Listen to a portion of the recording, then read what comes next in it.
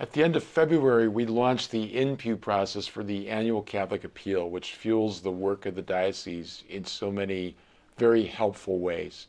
And I just wanted to give a word of gratitude for all those who've generously given to the campaign this year. It truly consoles and encourages me when I witness the power of your generosity, which makes so many good works throughout our diocese possible. I look at the work of Catholic Charities in working with the homeless, those who struggle with disabilities, the elderly, our children, all those who find a greater dignity and a greater peace of heart because of the good work that Catholic Charities does. I think of our schools and religious ed programs where our children are formed in the faith to know, love, and serve Jesus Christ and to take their rightful place in the mystical body of the church.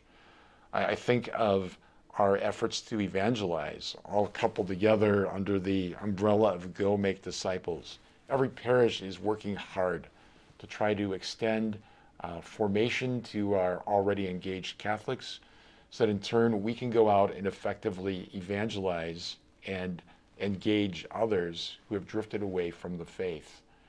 When I look at our priests, our seminarians, the good work of so many individuals throughout the diocese in the area of pro-life and social justice, all of that is buoyed up by the donations you make to the annual Catholic Appeal. And here, almost at the end of March, I just want to say a word of profound thanks for all those who have given and to encourage anyone who hasn't had the chance yet to give.